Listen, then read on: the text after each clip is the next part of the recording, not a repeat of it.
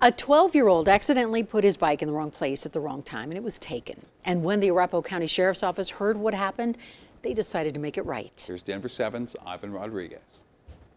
Zachary Gallagher couldn't wait to get on his brand new bike, so he rode it to Newton Middle School in Centennial. But then it got lost when I was going from Newton to seeing the tree get cut down. Then all of a sudden it went missing. Zachary leaned his bike against a fence that read "Free Furniture" and walked away. Moments later, a truck came by, and before Zachary noticed, it was gone. When I filled out a form for missing property, I thought maybe I'd run across it in a pawn shop or something. But the Arapahoe County Sheriff decided to step in. I talked to my team, and everybody agreed we're going to chip in and get him a new bike.